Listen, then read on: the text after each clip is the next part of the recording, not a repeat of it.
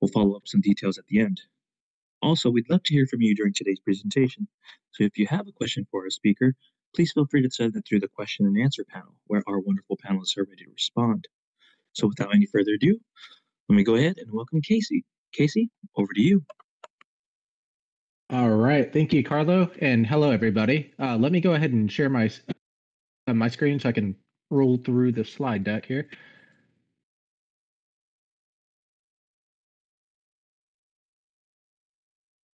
All right, so as Carlo mentioned, it is a campus webinar on advanced integrations using Cisco DNA Center.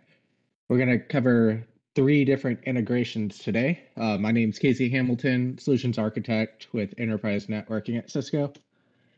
So today you will learn the benefits of various integrations with Cisco DNA Center. You'll understand the prerequisites and dependencies for each of the integrations. And then you'll see a live demonstration on the workflow required to set up the integrations with Cisco DNA Center. And Carlo, here's our first poll. If you want to go ahead and announce the poll and initiate the poll so that people can select their answers. Sure thing. So let me get that opened up right now. So today we'll be using Slido. Go ahead and open up our first poll. So our first poll is, what is your current comfort level with Cisco DNA? Your options are very, somewhat, and not at all. We do encourage you to take the time to participate, as this helps us out. Thank you very much. Back to you, Casey. Thank you, Carlo. All right. So today's discussion, the specific integrations I want to cover with you today is integrating IPAM, so IP Address Manager, integrating Secure Network Analytics. This is formerly known as StealthWatch. The name has changed recently, so now it's referred to as Secure Network Analytics. And then integrating Umbrella. I'll go into each of these 3, what they do, what they accomplish, the prerequisites required, integration dependencies, and then we'll see a live workflow of how to actually perform the integration. So first, let's start with integrating IPAM. In this section, we'll discuss why integrate IPAM with Cisco DNA Center, integration prerequisites, pre-integration with IPAM, and then integrating IPAM with Cisco DNA Center. So why integrate IPAM? So today, there's a lot of IP addresses, a lot of IP pools constantly expanding, and with thousands of devices joining the network, some employees may have, 2 to 3, maybe even 4 or 5 devices they're working with at a given time. It can be a lot of IP addresses to manage, and what IPAM and the integration with Cisco DNA Center allows you to do is to have it to where if you were, say, configuring an IP address in Cisco DNA Center, that IP address will automatically be sent the IP pool. So say I do like a 192.168.0.0 subnet. That pool will be sent automatically over to IPAM, and then IPAM is going to keep track of the utilization within that IP address pool. So it makes management a lot easier with the ever-expanding number of devices. So let's move into specifically how that would look. Without integrating IPAM, Cisco DNA Center, there's a multi-stop configuration here. So some common solutions for IPAM are InfoBlocks and BlueCat. And then we can see the communication workflow in between. And that there is no communication working between the two. So by adding IPAM, what we can do with Cisco DNA Center is DNA Center would say, I've created an IP pool called wired clients. Let's say it has a /24 subnet. I need you to add it to your IP pool configurations. It automatically sends it over to InfoBlocks. InfoBlocks then adds it to its configuration. And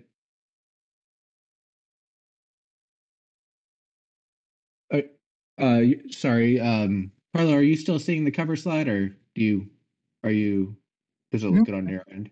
I just got a message saying someone was still seeing the cover slide, so I wanted to make sure. Yeah, no, we're good. I see you moving the red pointer. You're on the Okay. Why Integrate IPAM. Okay, cool. Sounds good. Thank you. So let's say we configure a wired client with IP pool configuration on Cisco DNA Center. That IP pool would automatically be sent over to the configuration of info blocks. That way you don't have to log into multiple machines. It saves a lot of time as IP addresses get added or removed on info blocks, and allows the administrator to focus on what's important. So you can focus on a single pane of glass within Cisco DNA Center.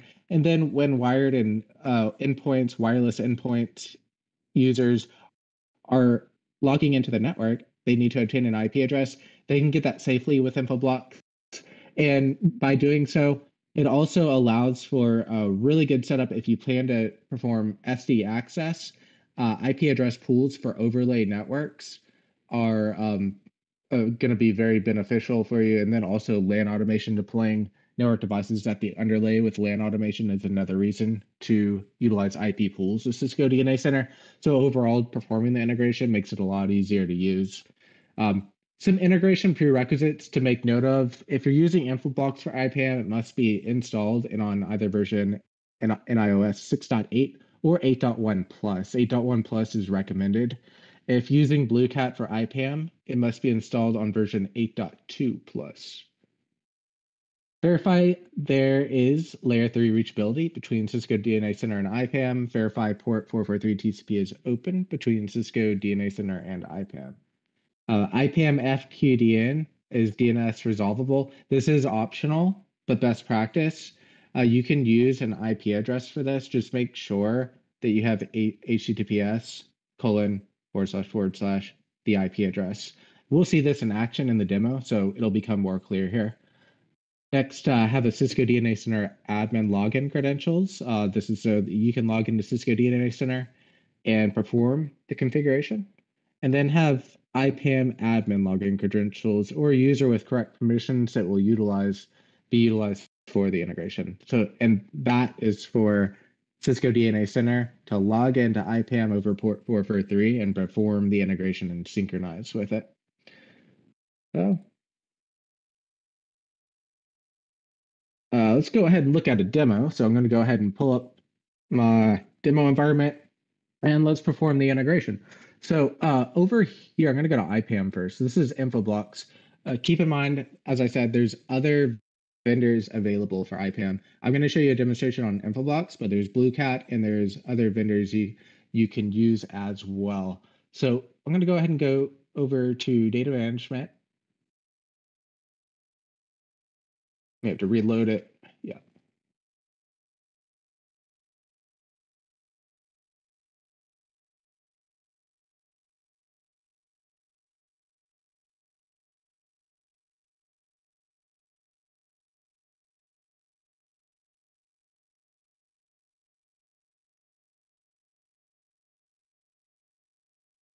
And just wanted to show you that there currently is no IP pools configured on IPAM. So this is pre-integration. Next, I'm going to go over to Cisco DNA Center and perform the integration. So to do that, what you do is you go to System. And before I do that, let me just show you the version we're running on DNA Center, 2.3.4. I'll go ahead and X out of that. And then I'll go to System, Settings, and type in IP address manager, locate that. And next we see the server name, server URL, username, password, provider, and view. While you enter in this information, Cisco DNA Center is sending checks over to InfoBlocks to make sure things work. Things such as certificates, it'll check to make sure that is correct. The attributes within the certificates are correct, and then it'll start performing the integration as you do this. So I'm going to go ahead and enter in the information 1 second here. All right. I'm going to put in infoblocks.dcloud.cisco.com. Here's where you can put a FQDN, but if you have an IP address, just make sure to do https / 198.18.133.103. Next, and if you're doing this for the first time, Cisco DNA Center needs to add a certificate to its trust pool. What happened here is DNA Center tried to hit the HTTPS address, and think of it kind of like you're going to an insecure website and wants you to trust, or a certificate that it doesn't trust, and you need to accept that certificate. It's like a security warning. This is very similar to that. So all you have to do is click that little red triangle icon right here. And then it'll give you the certificate information similar to how it does on a web browser. I'll go ahead and accept this. Allow Cisco DNA Center to access this IP address on an untrusted certificate to the trust pool. Click allow. Go to admin, enter in the login credentials. See you on.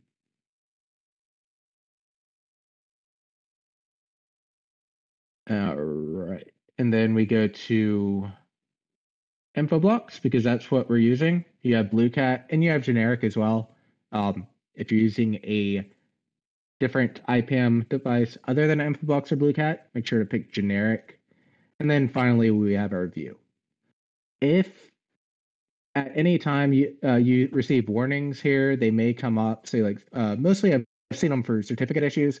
That'll come up here. Maybe some attributes, a common name, and a certificate isn't correct. Make sure it'll warn you as you go through. But I'm going to go ahead and click save. The integration should be successful. Let's see here.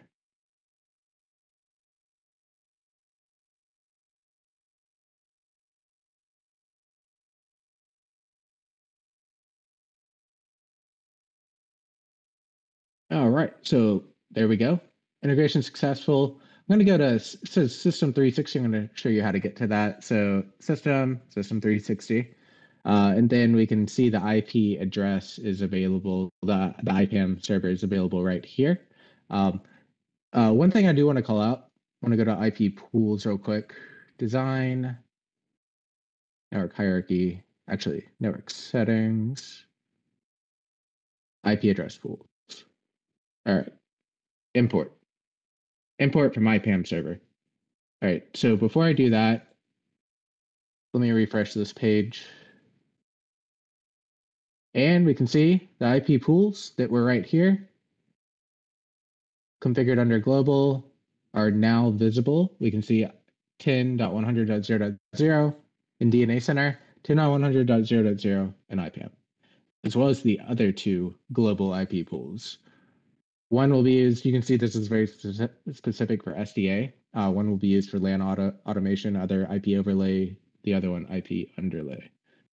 One thing to keep in mind before the integration, if you have IP pools like these, if I were to delete the integration and perform the integration now, what will happen is DNA Center is going to tell IPAM that it needs to add these pools over to it, but IPAM is going to detect that it already has the pools, and this is going to cause an integration error. Something to keep in mind.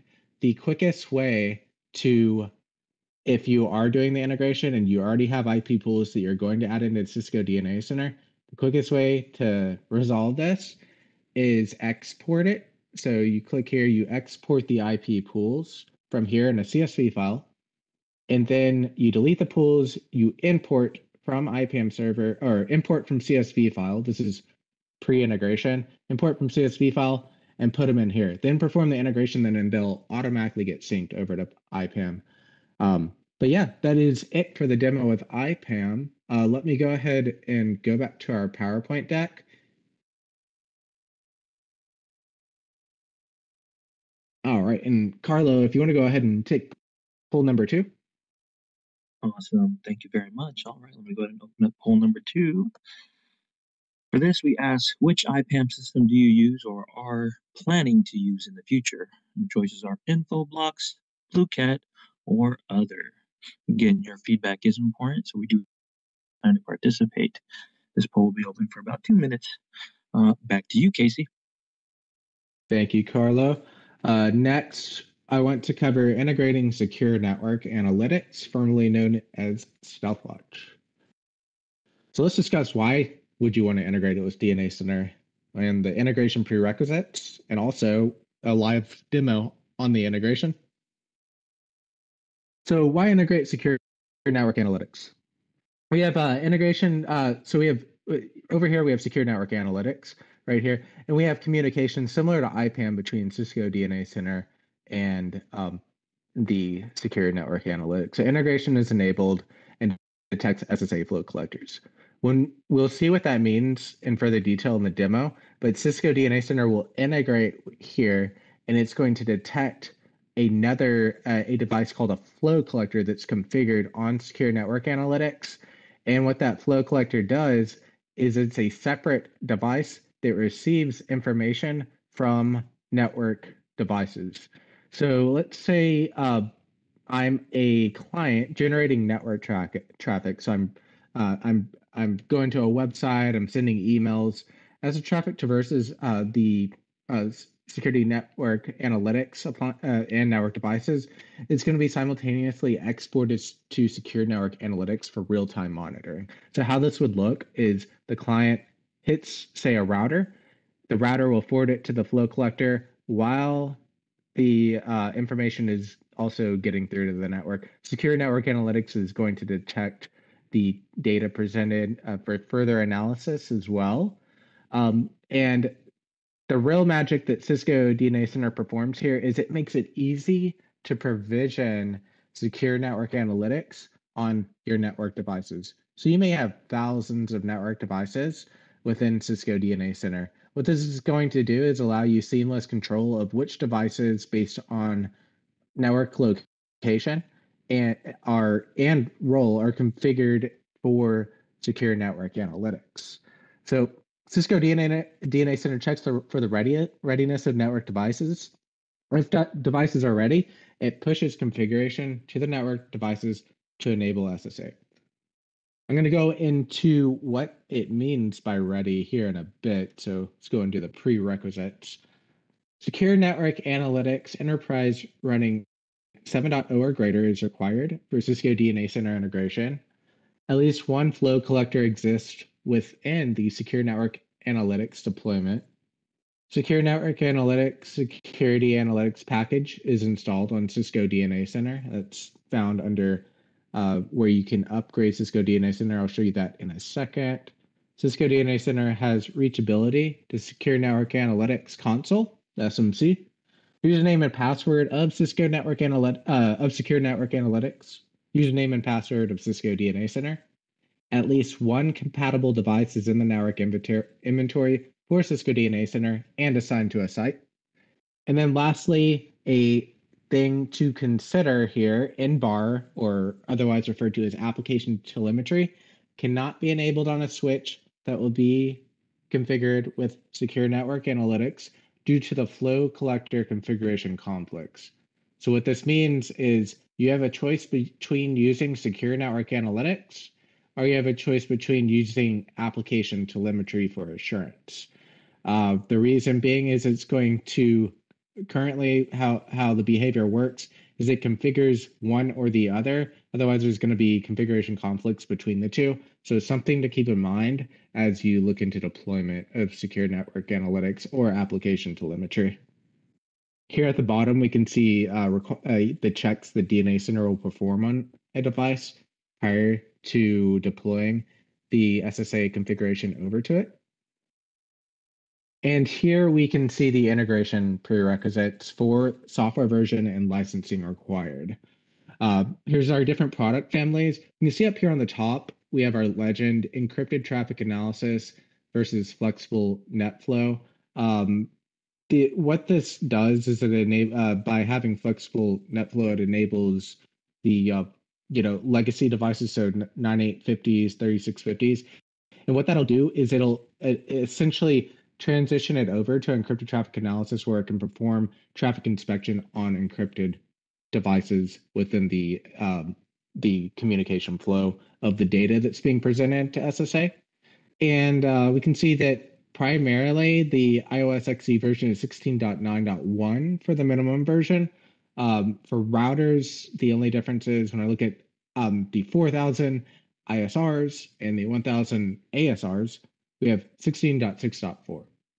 DNAC Advantage is required for them, or if you're only working with routers on this, you can do K9s as well. Now, one kind of like workaround, I know I mentioned the application telemetry earlier, and how there's a conflict there with having secure network analytics running at the same time. You could here's a somewhat of an option you could use. You could say have it running on a router, secure network analytics, or secure network analytics on a switch, while the router performs the application telemetry. If you want the best of both worlds, that could be an option as well, something to consider there. Uh, Integration prerequisites for roles. So this is say I'm logging into Cisco DNA Center and I want to perform the integration.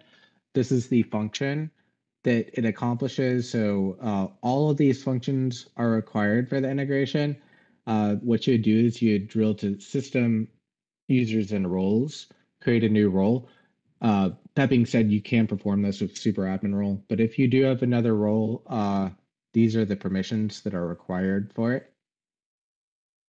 And then let's go ahead and jump into the demo. So I'm going to pull that up. And I'm going to just show you a couple things. First, I'm going to go to the users and roles I just mentioned. This is where you'd actually do it, role-based access control. And then you click add role, let's do it. And then you give the role a name. And then you would go through the basic settings that I just listed out. And the integration should be successful at that point. Next, what I'm going to do is go to show you where you can do that software application package upgrade. So you go to System, and then let's see where we're at, Software Management.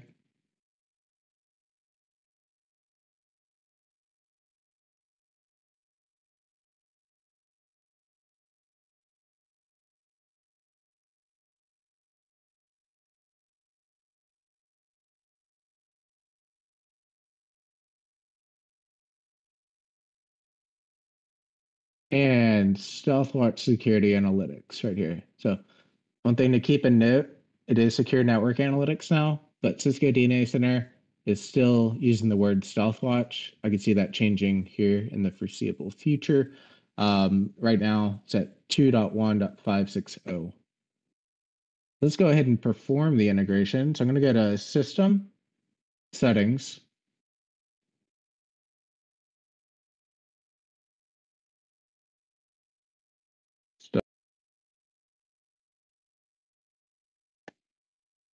and before I actually perform this integration, I'm going to go over to StealthWatch. So here's StealthWatch. I might need to refresh the page. No, it's good. Click Configure. I'm going to go to Exporters. This is StealthWatch. One thing I want to show you is that there are no network devices in here. Once you deploy StealthWatch configuration to network devices, they will show up here. So this is where you can find them. Cisco DNA Center will log in and add those over while pushing the configuration over to the network devices. So one stop for 3 different devices that need the actual configuration. So I'm going to go ahead and go to here and do the integration. So I'm going to enter StealthWatch's IP address 198.18.35.136. You can see here it's asking for me to trust a certificate. So I'll click allow here, same as like I did in IPAM.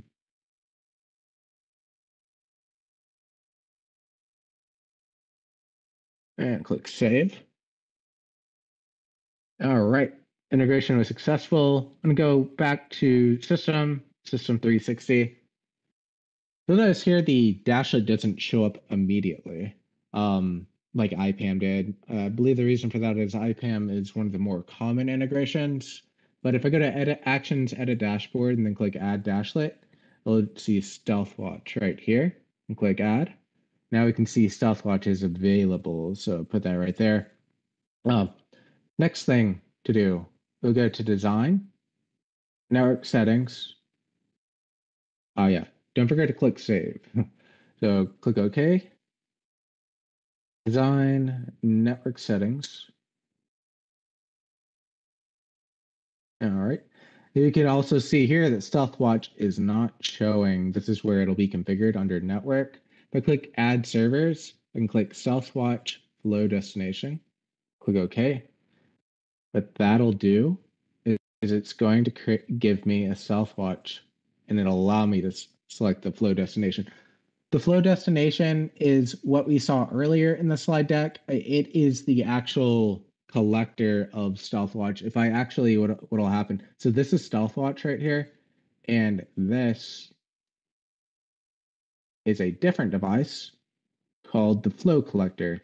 The flow collector will collect data from the network devices and send it over to StealthWatch. So different IP addresses.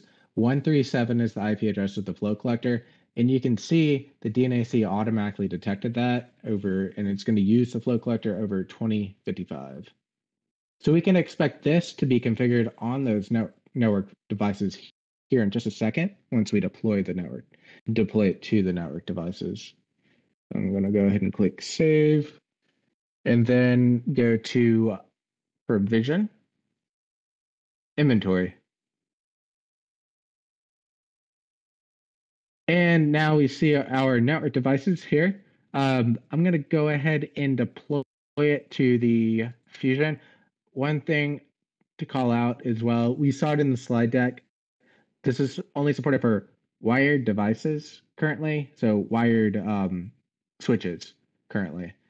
But what'll happen is wireless devices will connect to the network, and the data is still running over the wired network when it is wireless. So that can be achieved as well. So Fusion, I'm going to go ahead and click the Fusion. Actually, go to Provision, Inventory. What you'll do is you'll go to StealthWatch Security Analytics right here, and it sees that there's one capable device. Go ahead and click Let's Get Started. We have our shared services cloud device. So it shows it's ready. If you needed to exclude any devices, you could, if it was showing like more than one device here.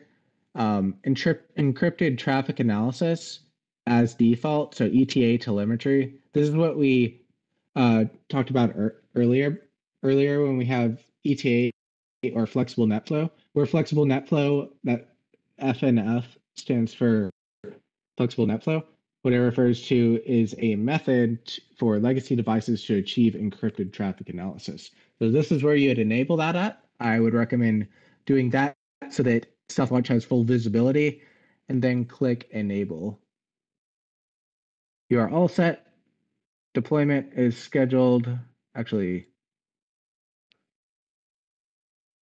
started. Next.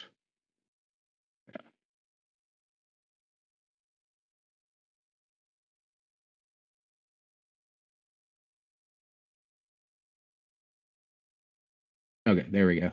So it refresh, and now you can see capable devices, enabled devices is 1, cable devices is 1. So yeah, looks like it deployed successfully. Let's go ahead and validate that, make sure it deployed the StealthWatch config. So I'm going to go over to inventory. Remember, we deployed it over to the shared services network device. So I'm going to click that, go to view device details.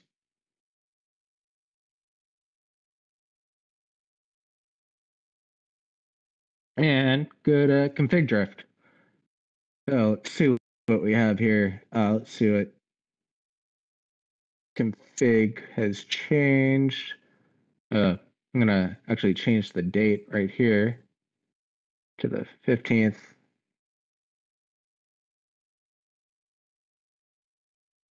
Flow exporter. It may take a little bit to update. Oh, yeah. This looks like the discovery configuration. Let me see. Okay. Well, I'm gonna log into the switch then, because it should have been pushed over to that.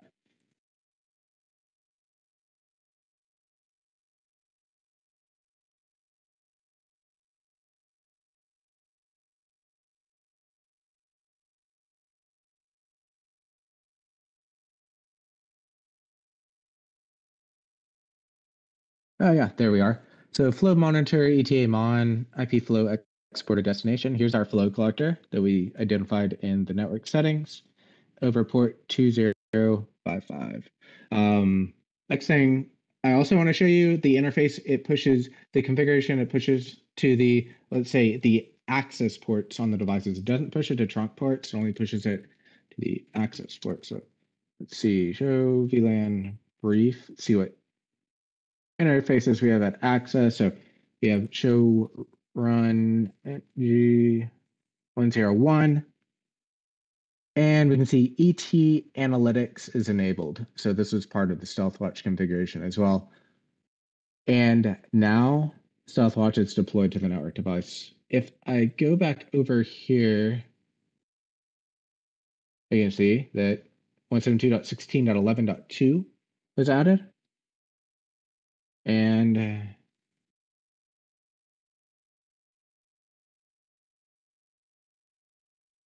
we can see here 11.2 is the network device. So three stops. Oh, actually, we made one stop in DNA Center, and it performed the rest of the configuration down to StealthWatch and the network device. So that is StealthWatch. Now I'm going to cover the last integration, which is Umbrella. So let me go ahead and bring my PowerPoint back up. All right. So why integrate Umbrella with Cisco DNA Center? Integration prerequisites, and then integrating Umbrella with Cisco DNA Center. Why integrate Umbrella? Here, what Umbrella is, let me start off with that. Umbrella, it is a way to monitor DNS queries to make sure that they're not malicious. And what DNA Center does, what it allows it to do is to get devices. It's very similar to the StealthWatch integration. It'll allow you to get device wired and wireless devices configured with swiftness and speed. That way, those network devices can also communicate with Umbrella about the DNS traffic flowing through the network. So it communicates at the DNS layer. And then Umbrella will have policies configured on here. Umbrella will be able to block certain DNS requests. You'll be able to configure policies on Umbrella. Cisco DNA Center is only in charge of the configuration of the network devices. That said, it does also have some assurance data that it can give you. It can give you information on, which the number of DNS entries that were blocked and on what device those were blocked on. But its primary function is to send the configuration over to these devices and onboard them automatically into Umbrella. So it's a one-stop for 3 different locations, 3 different types of devices. So let's look at the flow. Cisco DNA Center obtains policies created on Umbrella. The device registers with Umbrella. Cisco DNA Center checks for the device readiness. If device is ready, it pushes policies to them at a per SSID interface level. And then the device registers with Umbrella. Client sends and receives DNS queries over to the network devices. The device sends the query, the network device sends the query to Umbrella. The query is run against the policies. If permitted, the query is resolved. If denied, the DNS query is blocked. The device sends allowed blocked query data to assurance. We'll see that in action in just a second. So here's a breakdown of the communication again. We can see Cisco DNA Center settings are configured. Cisco DNA Center registers with Umbrella, gets the policies and domains. By domains, what that means is that Cisco DNA Center is going to get the trusted domain. So if you have, for instance, domain bypasses where you have domains in your organization that need to be resolved, DNA Center will be aware of those and configure those policies accordingly on the network devices. So it's a very good way to manage those policies specifically on the network devices. Then Cisco DNA Center will provision Umbrella on network devices. The device registers with Umbrella with its registration, and then it receives a device ID. Then the client sends and receives DNS queries. DNS queries sent DNS query encrypted DNS over to Umbrella, and then we get a DNS response back to the client if it passes, or if it doesn't pass, it's going to get a block as well. So let's go ahead and go into the integration prerequisites. Umbrella integration with Cisco DNA Center. Cisco DNA Center must be at 2.1.x or higher with Advantage license, and Cisco Umbrella package needs to be installed. 2.1.x only supports WLCs. 2.2.2 and greater supports WLCs, Catalyst 9200, and Catalyst 9300. So if you're planning on running wired, make sure to get upgraded to at least 2.2.2. Umbrella account with org ID is required, management API key secret, network device API key secret, and device legacy token. All of these are required. We'll see each of these in action when we perform the integration. Policies and internal domains 2.2 or greater configured on Umbrella. So this you'll want to do for post or after the integration, and it'll send it over to Cisco DNA Center, updated policies.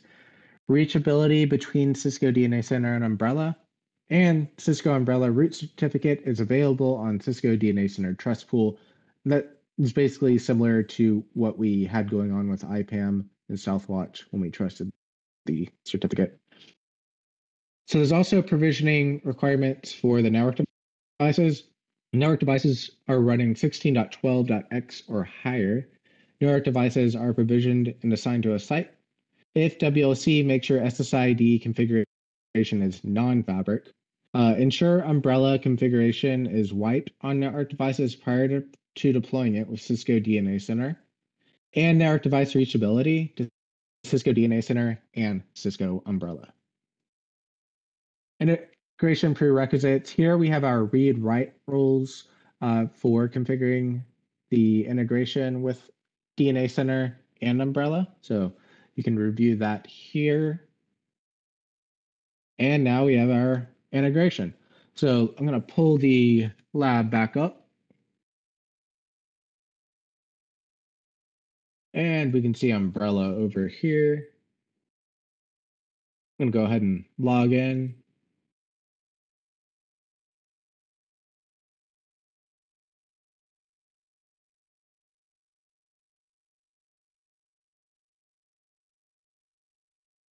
Okay.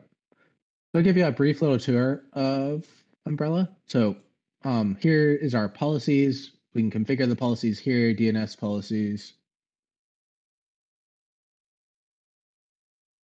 Currently, we have our default policy and Cisco DNA Center policy. There's a policy I created as well. Here, you can get into the specifics about the policy. Do you want SSL decryption? A bunch of different settings that are out of scope for this, but this is where you would configure it. So if you get Umbrella or if you already have Umbrella, this is where you'll find it to configure the policies. Now that I have that, what I'm going to do is I'm going to go back to DNA Center. The one thing I want to call out is the org ID. So I mentioned earlier you need an org ID. You can find that in the URL here. This is the org ID. So I'm going to copy this. Copy. I'll need that for the integration.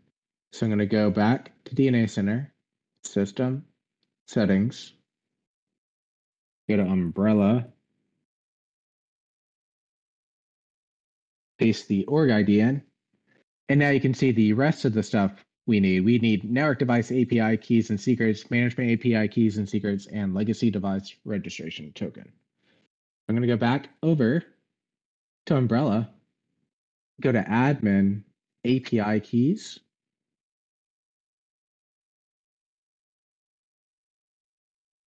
And I'm going to go ahead and generate some API keys. So Umbrella network devices, generate token.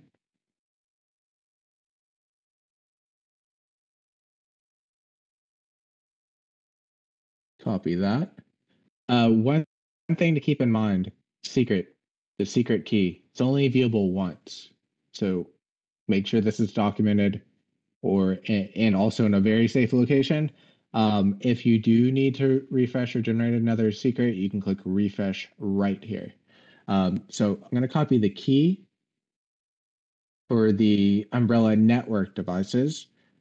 network device API key, paste that right in here.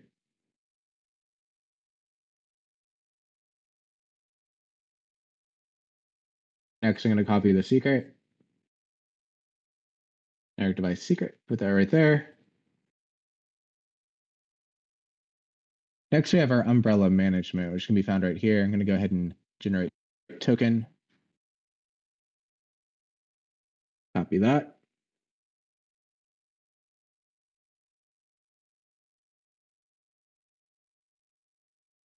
Copy the secret, put it in there. And lastly, for legacy network devices, go ahead and click that, copy, and paste it in here. Now we have all the information required for the integration. And click Save.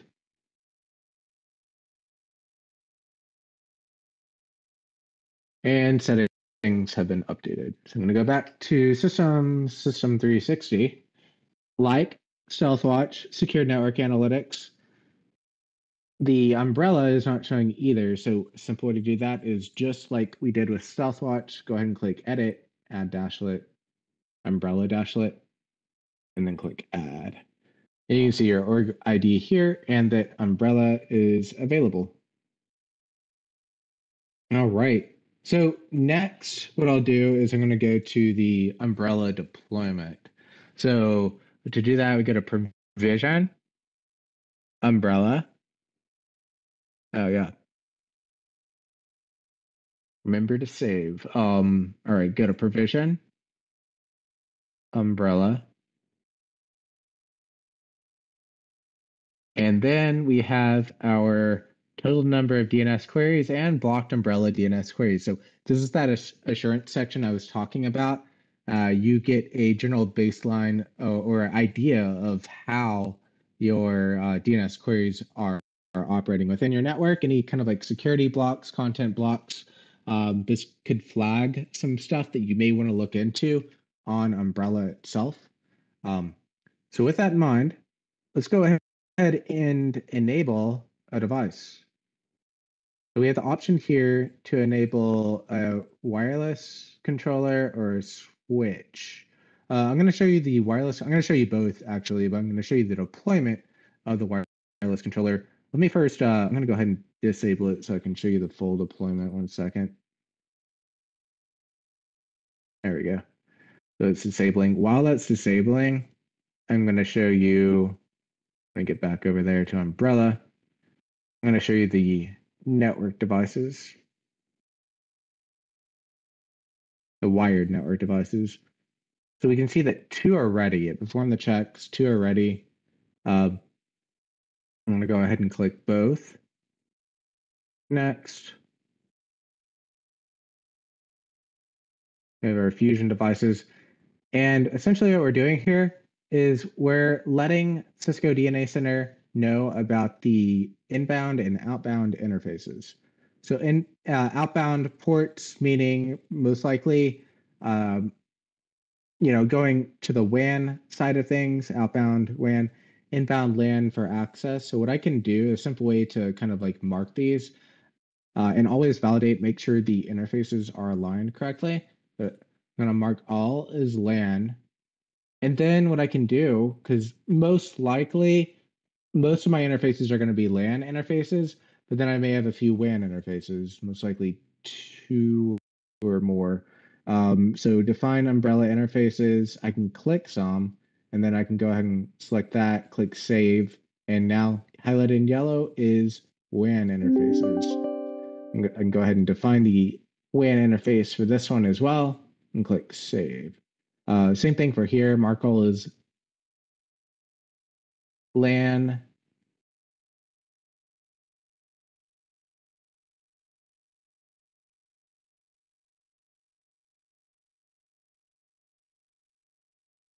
Okay. And go ahead. So how this is going to work is network device traffic is going to go in to these LAN interfaces. The flow monitor or umbrella is going to collect, the network device is going to send data over to umbrella. Umbrella is going to validate the policies and decide whether to allow the DNS request or block it. If it gets permitted, and while this is happening, the traffic can traverse over to other LAN interfaces or the WAN interface. And then most likely, the network devices are going to send data over to Cisco DNA Center about the operations of specific DNS requests over the WAN interface. I'm going to go ahead and click Next here. Here we can decide which policies to select, click Next, and then review internal domains. What these are areas where you could do, like, for instance, we have dcloud.cisco.com. And the reason for that is we know this is a domain that can be bypassed. Cisco.com, we trust this domain. It's an internal domain. We don't need to check for it. It's basically a local domain bypass and can save resources and time when resolving a request. Lastly, do you like to enable DNS packet encryption? So you can click yes, I'd like to encrypt traffic, and then click deploy. I'm going to show you the deployment on the wireless controller. Let me go back to Umbrella. We can see the wireless controller changed to ready. So I'm going to go ahead and click next.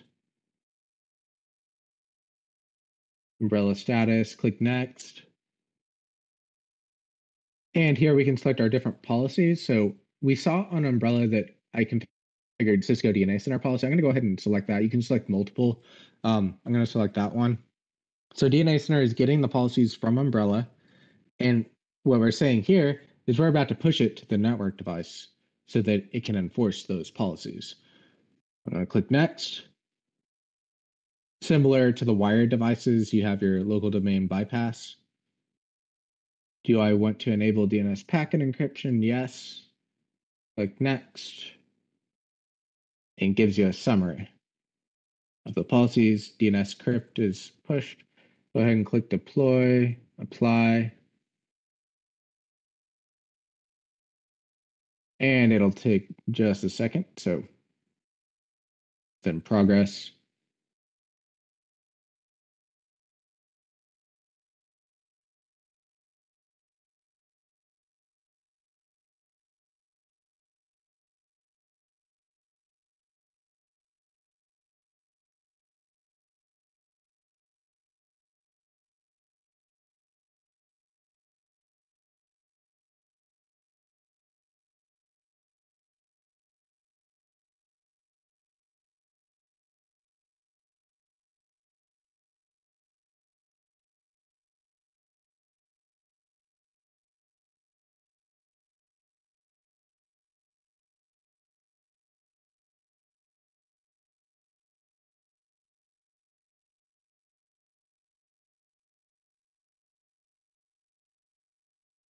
So it looks like it's configuring it right now. May take just a second here.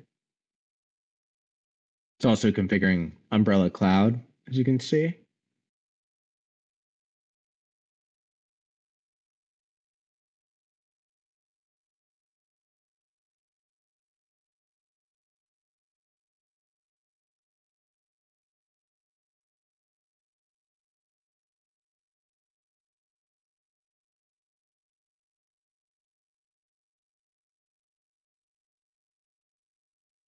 And looks like both were a success. So I'll go ahead and X out of here. I'm going to try and show you that config drift again. So provision, inventory, 9800, view device details.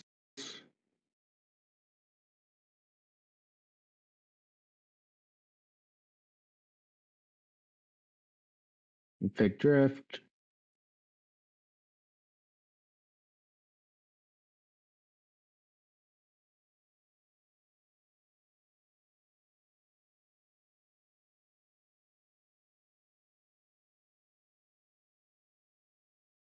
Yeah, sometimes it takes just a few minutes for this to populate on config drift. I believe it's like every 5 minutes it'll populate. But it's a really good tool for determining, what configuration has been removed or not. Right now, I don't see any of the umbrella configuration, but if I pull up, let's say, you know, the wireless controller,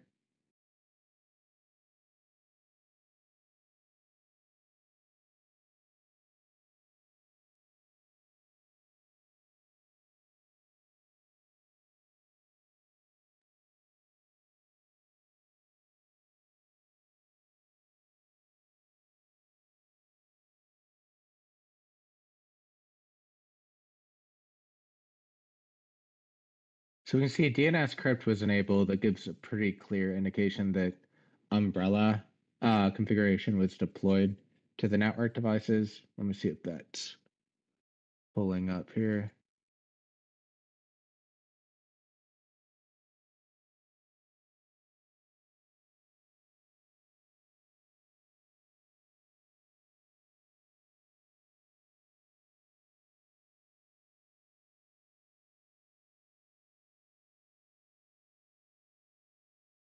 It may take a little bit.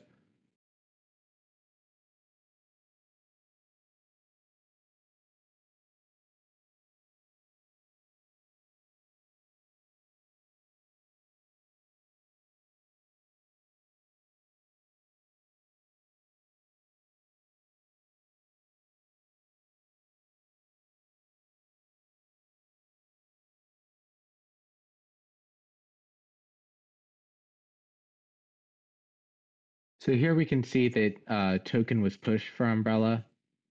We can see the actual integration was deployed. Um, and then we can see, let's see, DNS crypt was enabled.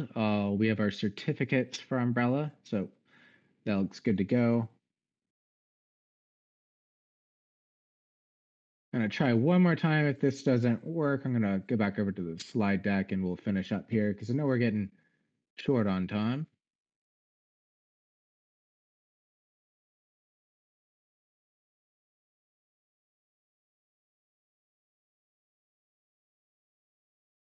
It may take just a little bit longer.